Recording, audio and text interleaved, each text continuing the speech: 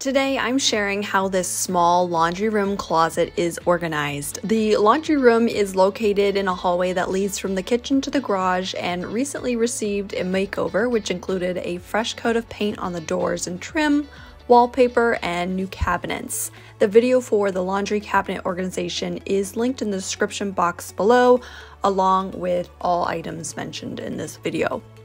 All of the laundry-related items are stored in those cabinets along with paper towels, tissues, first aid, and other miscellaneous items, leaving the closet in this space with no specific purpose.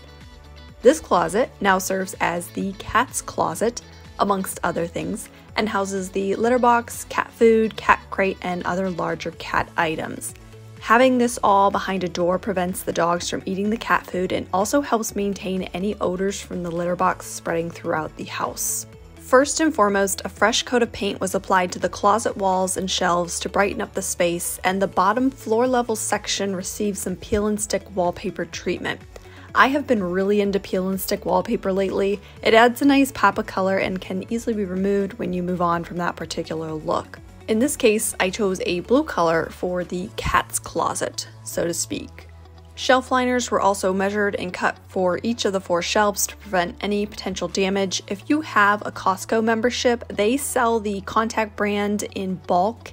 It's one of those items that you will always find a use for. The doorknob and hinges were also swapped out to match the other chrome finishes in this room.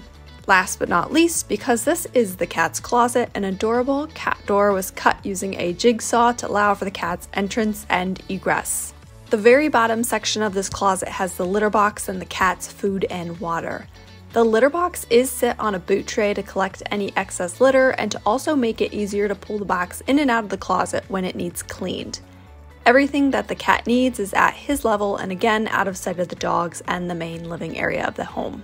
The next shelf is used for towel storage. If you have dogs, you likely have a plethora of grungy old towels designated as dog towels, which are used for wiping their dirty paws off, drying them off when they come in from the rain or from swimming, or they are used to quickly wipe muddy paw prints off the floor. It doesn't matter how clean you are, if you have dogs, I'm sure you can commiserate. With that said, these dog towels are black to differentiate from the white household towels. They are also located in the laundry room, which makes it easy to throw them in the wash and put them right away after use. The beach and pool towels, which are not used as much, are also located on this shelf. Sunscreens and lotions are stored in an opaque bin in between the towels. There was also some hand sanitizer and pet odor spray that was thrown in there as well.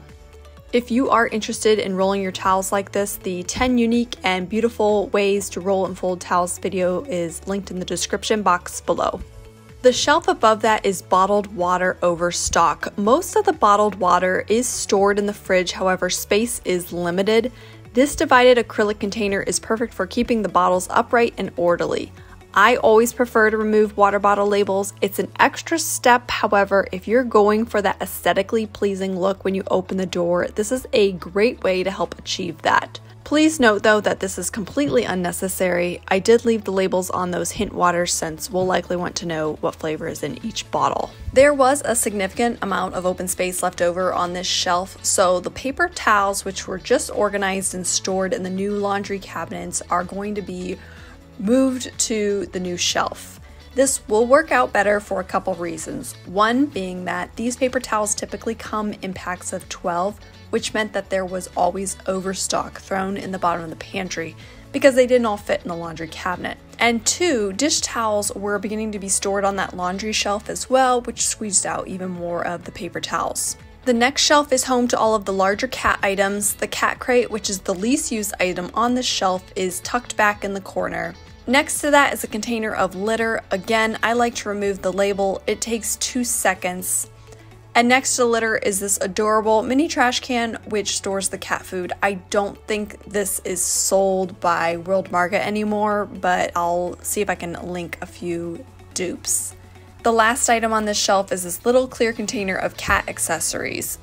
Plastic grocery bags are also folded up and kept on this shelf for when it comes time to clean the litter box. The top shelf is where donatable and yard sale items are temporarily kept. These felt baskets are used to corral those items, which, sidebar, I thought that Target had discontinued these since they were no longer showing up on their website. False alarm, they had just rebranded them from Project 62 to Bright Room.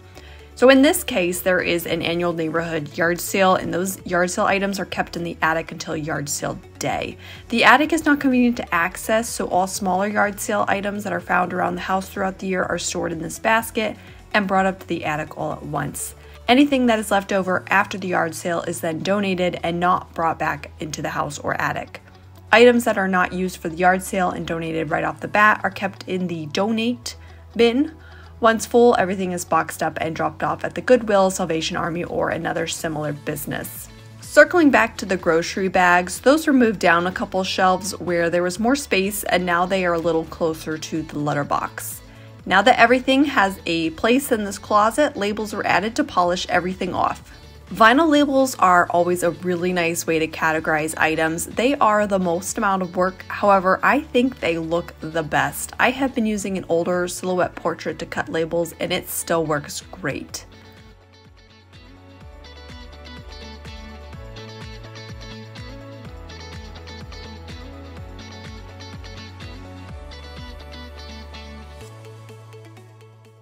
White vinyl labels were adhered to clear acrylic bin clips which hook over the edge of the baskets. I've paired these bin clips with these kinds of baskets before, and I love the look. However, the quality of the clip could be improved. No matter how many packs I purchase, the surface is always scratched. When purchasing these in store, I have gone through and inspected every single clip that they had in stock, and every single one was scratched. So, if you can look past that and it doesn't bother you, I highly suggest this label combination. Moving to the next shelf, a gray vinyl label was added to the cat food and a white vinyl label was added to the cat accessory bin. I am extremely anal about making these even and level, which is why it always takes me quite a bit of time to apply them to the surface. Also, vinyl labels always adhere best when the surface has been cleaned with an alcohol wipe, which I did not do here, and you can tell. Below that shelf, a white vinyl label was also added to the water Overstock bin. It's pretty obvious to the naked eye what is stored in this clear container, however, adding a little label makes all the difference. Below that, a gray grocery bag label was added to that little container, and the last label went on the opaque bin that has the sunscreen. I wasn't sure what to label this one, so we went with lotions and potions. There we have it, organization of a small laundry room / cat closet. If you have a closet like this, I'd love to know what kind of things you keep stored in there and how you organize everything.